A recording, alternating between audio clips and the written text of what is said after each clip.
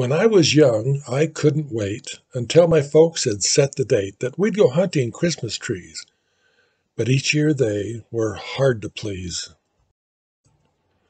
Papa would want one fat and full. Mama would want one thin and tall. I kept telling them any at all, 'cause my toes were getting cold.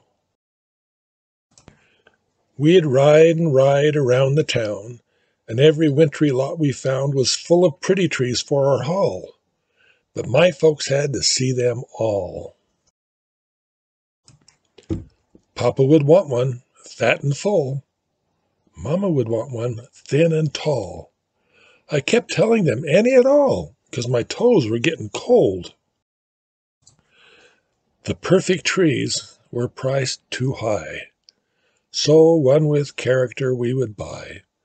The bare spots Papa would try to fill by sticking limbs in holes he'd drill.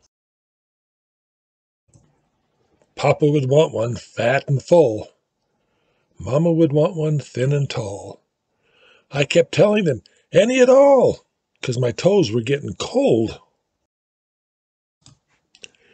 The years have come and gone again, and every Christmas I think back then, as I go upstairs in my woolly socks and get my tree out of its box.